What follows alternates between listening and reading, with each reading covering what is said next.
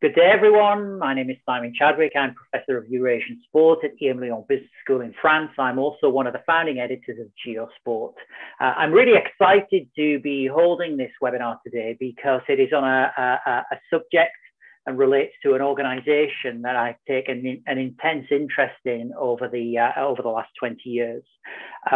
As somebody who works in business schools, I have an interest in brands and marketing and commercial strategy. But I think with this particular organization, inevitably one gets drawn into politics and into matters of governance, and I think also into issues relating to finance. What we're going to be doing today is to talk about FC Barcelona, although we will, I guess, also talk about Barcelona as a polideportivo. And there are some major developments taking place. FC Barcelona has just recently held a presidential election. They have a returning president, in other words, somebody who has served as president before, Joan Laporta. And the date today is 17th of March, Wednesday, 17th of March, 2021. And Javier, something really important is going to happen today, right? Yeah, today is going to have something important in Camp Nou, because today is the day that starts the mandate of Joan Laporta, the second mandate after the mandate Joan Laporta had between 2003 and 2010. So thank you very much, Simon, to invite me in this GeoSport webinar. I'm very fond of your magazine, and I congratulate you for your work. Thank you. And it's really great to have you here, because I know that you take an intense interest, not just in Barcelona specifically, but politics more generally, and the politics of sport more generally. So if you could begin just by telling us a little bit about who you are, what you do, where you work, and what your research and writing interests are. Yeah.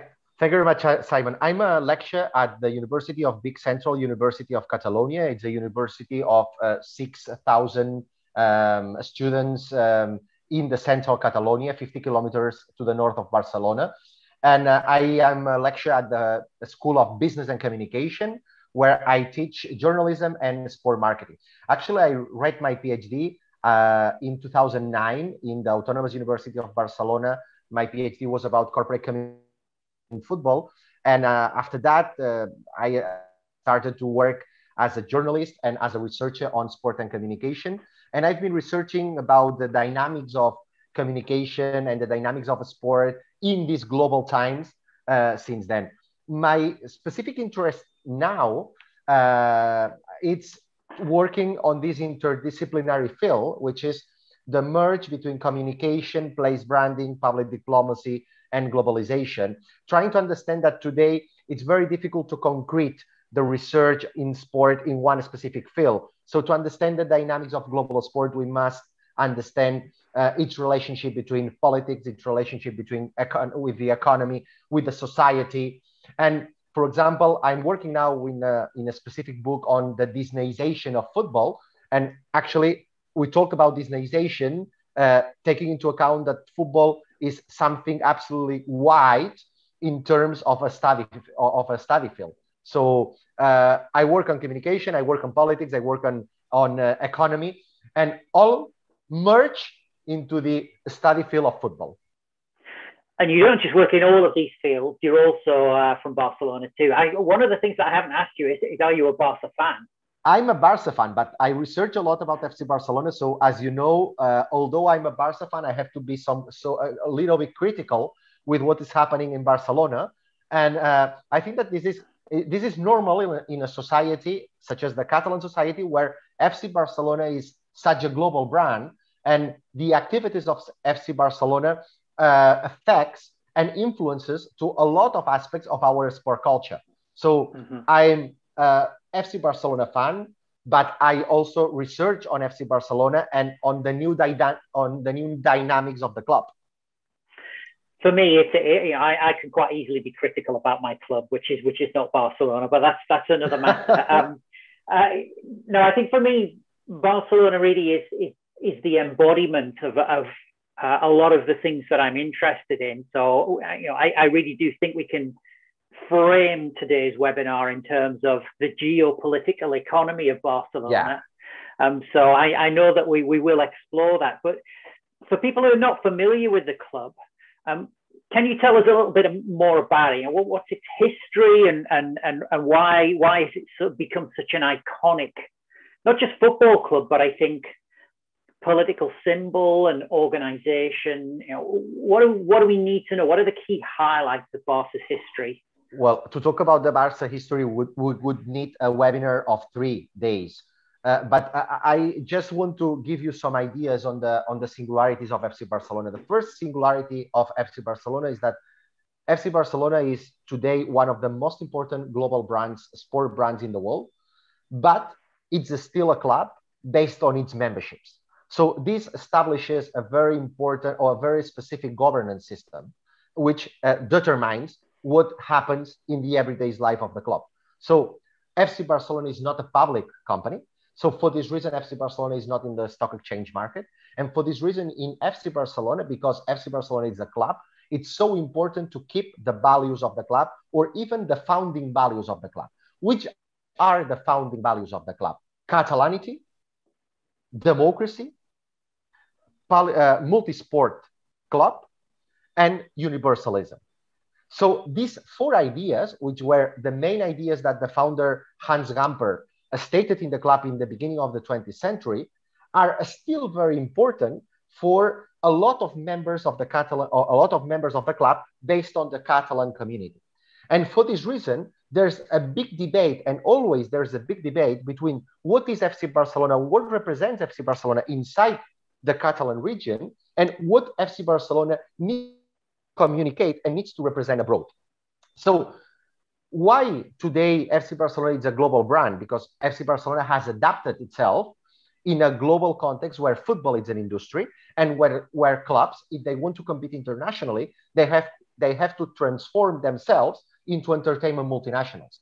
But although FC Barcelona can be considered an entertainment multinational, FC Barcelona needs to keep for the local market, for the local publics, needs to keep these founding values based on Catalanism, democracy, universalism, and multi-sport club. Why FC Barcelona have been a so powerful political tool in Catalonia?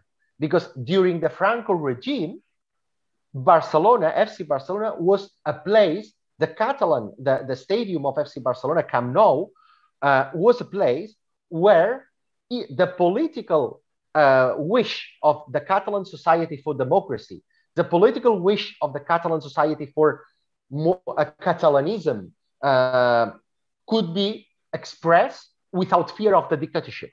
So FC Barcelona have been, during all its history, a place where political values in favor of democracy and against dictatorship and against authoritarianism can or could be expressed with freedom.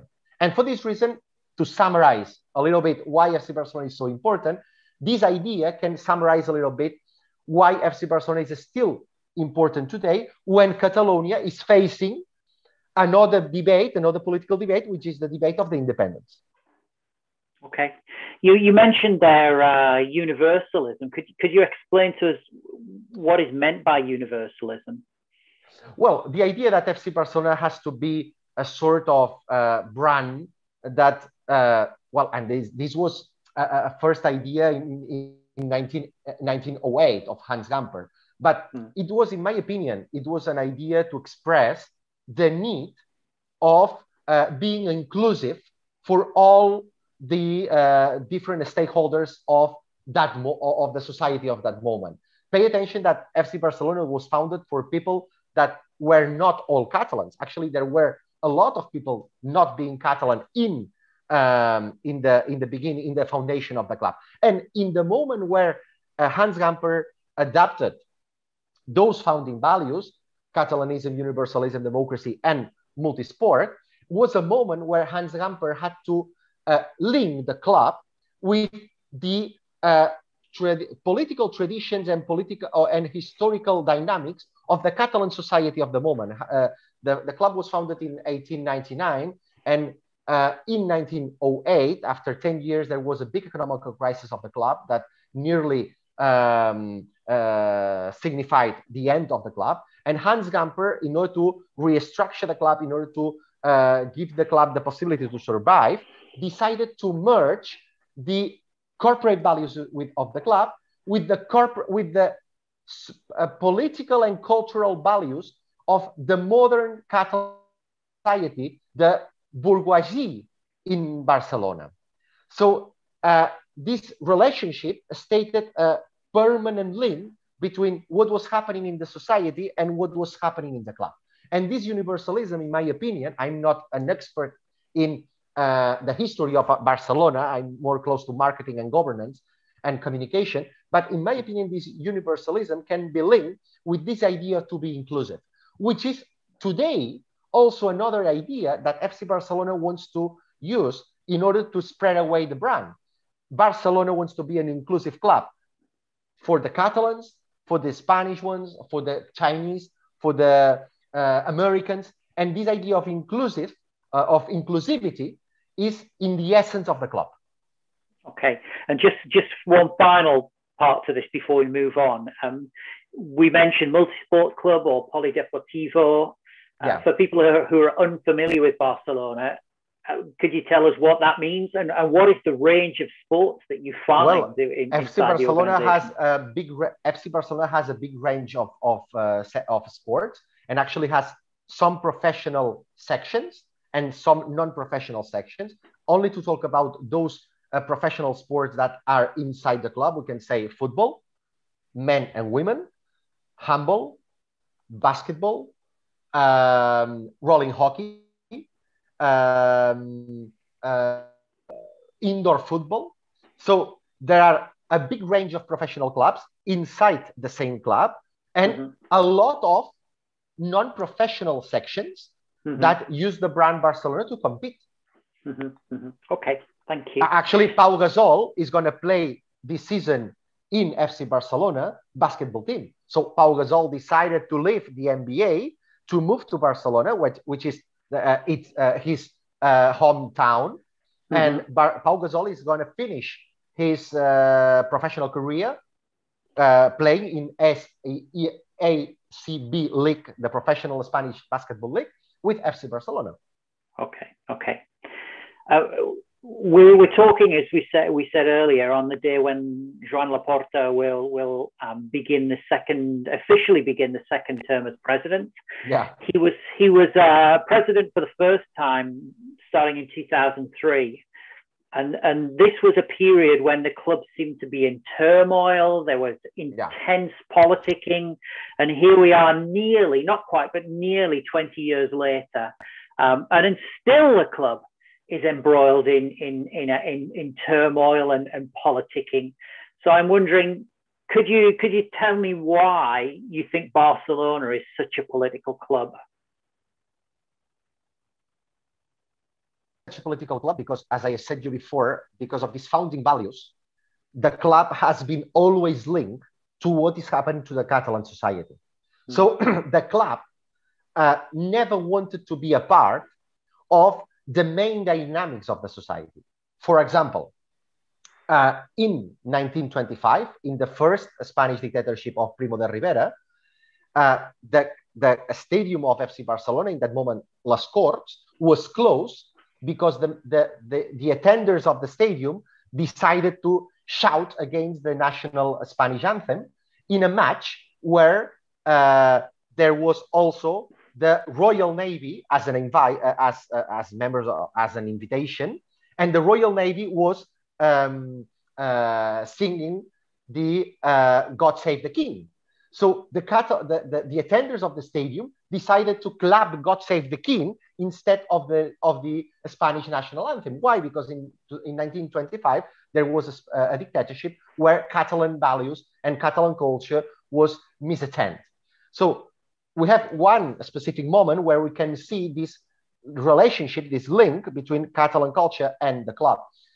Another moment during the Civil War in 1936, the president of FC Barcelona, Mr. Sunyol, was a president that was also a member of the Republican Party in Madrid, of the Catalan Republican Party in Madrid, and was murdered in the beginning of the war. So the president of FC Barcelona was actually murdered in the beginning of the war because he was defending the democracy in the Spanish parliament. In 1968, there was the founding moment of the current slogan, more than a club. And this idea of more than a club was an idea stated by President Narcís de Carreras and was used after, 1 year after, for Manolo Vázquez Montalbán in a magazine called Triunfo, in a very important article, journalist article called Barça, Barça, Barça, who was an article defending the political specificities of FC Barcelona regarding what is the Catalan culture and Catalan tradition and why FC Barcelona is so linked to the Catalan culture. And what we have to say is that FC Barcelona during the Franco's dictatorship was a place, FC Barcelona Stadium was a place where people could shout in favor of Catalonia and could shout in favor of democracy without the fear of the police. So these moments, as an examples, can give you an idea why this why the club is so linked to what is happening in the Catalan society and in the Catalan politics. Finally, from 2010 ahead, the club has also been active in a moment where 50% of the Catalans asked for their independence. First asking for a referendum, then doing all the steps towards the independence, even asking for independence in 2017. So for this type of things, in my opinion, FC Barcelona can be considered a political club. But FC Barcelona is a political club, but Glasgow Rangers is a political club, Celtic de Glasgow is a political club, San Pauli has political values, Livorno has political values. So in my opinion, it's quite normal that because of the history of European football and because of clubs are very enrooted to the local societies, a lot of clubs can have political values and can have a political positioning regarding the topics of the society. So in my opinion, it's not. But do you think that Barcelona's ownership structure is responsible in part for contributing to the political nature of the club? Totally. Could you perhaps tell us something about ownership of the club for people who don't know? Totally agree with you. Because the structure of the club, it's not a public company. The club belongs to the members and are the members who vote for the president. So who are the members? Members, most of them, and the voters, actually, most of them come from Catalonia. So because the members who vote come from Catalonia, the collective imaginary of Catalonia always has a very big influence to how the board of directors manage the club. So if FC Barcelona could be a public company, I'm sure that the capital, the person who paid for the stakes, would say what would be the corporate values, even that, or would say how the club would have to manage in front of some possible turmoils. But in the case of Barcelona, because of the specific structure of the club, it's very difficult that the board of directors it's very difficult that the board of directors can't attend the wishes of the voters or the wishes of the Catalan society. Now, one of the big issues that surrounded the latest presidential elections was debt. Yeah, and we know that Barcelona's debts are large, very large. Can you tell us why do you think the club's debts are so high, and what do you think is the route out of that position for the club? What can it do to overcome its current financial predicament?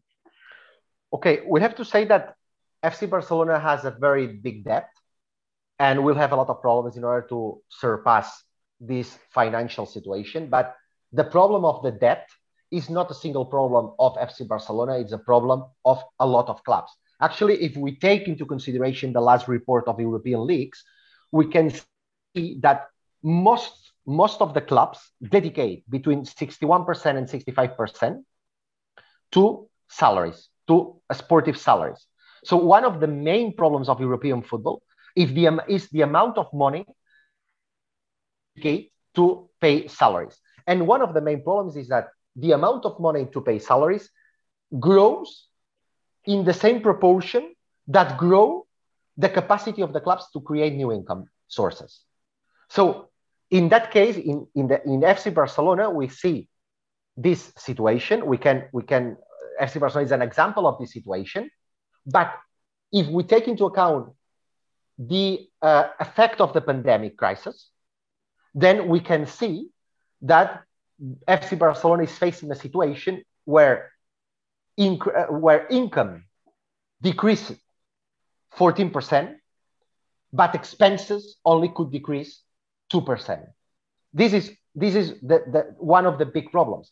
And the situation is that in the current times, the debt of the club is 9 times the entity's equity. So this is the picture of the situation. How we can solve the situation, or what is the future of that? Well, Mr. Laporta has one first chance, or one first challenge, sorry, which is to redefine the short-term debt with the banks. And this means trying to restructure 480 million euros. Long-term debt with other clubs, it's 323 million euros. So this is one of the first challenges that the new economical vice president of Mr. Laporta has, to restructure the short-term debt. Then the other objective is to restructure the salaries, because the salaries, according to the staff cost limit of the Spanish league, the salaries have to reduce 47% in the next season. So FC Barcelona is the club that will have to restructure more the salaries of the squad. We are going to see what is going to happen with the Messi contract. But in my opinion, the Messi contract is good enough to give Messi the chance to produce revenues according to its brand. And the other aspect, and regarding to the brand, the other aspect, the other big challenge is how to increase the revenues. And Mr. Laporta has some ideas to increase the revenues. First of all, to create some bonus. Let's see what is going to happen with this product, which is to put into the market a line of bonus. And the other aspect is how Mr. Laporta is going to receive money from the big commercial structure of the club, which is Barça Corporate. Barça Corporate is the new big commercial structure of the club. Barça Corporate has four divisions: Barça Studios, Barça Academy, Barça Merchandising. Mr. Laporta and FC Barcelona wants to ask capital for 49% of this commercial company. How much money is expected to receive FC Barcelona from Barça Corporate? Between 100 and 300 million euros. Is it going to be enough? It's going to be important. And there's then a second debate regarding how to increase income, which is, do we have to sell the 49% stakes package to one single investor, or Barca needs to find different investors for each one of the divisions? In my opinion, I think that if we take into account the significance of each division, we can find a good investor for each division. So it's not necessary to sell 49% of the shares of the share package of this company that commercializes FC Barcelona brand to one single investor. Let's see. And above all, the main resource, or the main asset that today FC Barcelona has, is how to explode the brand with the Barça Studios platform. Today, as you tweeted one day, and as I am researching now, we are living in a process of football Disneyization. So one of the aspects of Disneyization is theming, and one of the other aspects of Disneyization, in my opinion, is not only theming, is creating entertainment. So this idea of creating entertainment is very linked to the new platforms that clubs are creating, such as Barca Studios or such as the media house in Milano. We need to create entertainment according to the brands. We don't need to use these media platforms only for corporate media. Corporate media are not efficient. What is efficient is to create entertainment for OTTs, for different types of platforms, etc. And this regarding the revenues. And the other aspect regarding the revenues is how Mr. Laporta will internationalize the brand using what he calls Barca experience centers. One of the aspects of Disneyization is theming, and Barca experience centers are a sort of embassies of FC Barcelona around the world in different capitals. So this means the extremely possibility, a terrific possibility to theme FC Barcelona around the world, not only using theme parks, such as what is happening with Mission Hills in China, as you can, as you know perfectly, not only what is how is going, not only using what Real Madrid wanted to do in Ras Al Khaimah, which was a theme park. Barcelona is going to use these Barca experience centers, smaller, but trying to spread away the brand around the world with theming experiences. You mentioned the word there. That I wasn't actually going to ask you a question about this because players come and players go, and the club continues. So the club always transcends individuals, but is Messi destined for the exit, or do you think he'll be there again next season? This is a very journalistic question, Simon. So in my opinion, there are a lot of possibilities that Messi leave Barcelona, because Leo Messi expects to win the Champions League, and as a footballer, he always wants to leave. He always want to win. Sorry. And now Barcelona is a team under construction. So we have a lot of young players. These young players will need 1 or 2 seasons to be absolutely prepared to win the Champions League again. And we have a lot of teams that nowadays play very good and have a lot of chances to win the Champions League. Paris Saint-Germain, Manchester City, or Bayern Munich. Okay? But in my opinion, Jan Laporta can have the clue to ask Messi to stay here. First of all, Jan Laporta and Leo Messi met each other in the past. So they know each other. So they created confidence among each other. And the other aspect is that Jan Laporta now has the possibility to consolidate a team, which is that team with Ronald Koeman as a trainer, as a coach, with the young players, where, in my opinion, the evolution of the team, the performance of the team is not bad in the league. So, in my opinion, Messi can have some incentives, some motivations to stay in Barcelona one year more or 2 years more, because the club where he was comfortable is the club where Jan Laporta lived, and is the club that Jan Laporta expects to create, or even the voters ask Jan Laporta to create again. So this is one aspect. And the other aspect is that, in my opinion, performance is evolving correctly. So maybe Leo Messi will be comfortable in this squad where young players are having important roles, and where young players are demonstrating that they can be the players of the future. I think that Barcelona needs Leo Messi, and Leo Messi needs Barcelona. Okay. Barcelona needs Leo Messi, because Leo Messi, although he wins a lot of money every season, the money that FC Barcelona receive because Leo Messi is part of the assets that the club can sell in the sponsoring agreements are very important. So the amount of money that Messi generates because of its single brand, it's much more than what Messi wins according to his salary. Now, we mentioned Laporta quite a lot already during this interview. So could you give us your assessment of Laporta? Do you think it's a good thing that he's back, or do you think the club needed somebody different at this point? We will see this in 1 year. The first thing we have to say is that a lot of voters, a lot of members voted for Joan Laporta because Joan Laporta promised something that he had in the past, which is winning the Champions League. So there's an emotional vote. This happens also in politics. There's an emotional vote that is trusting with Joan Laporta.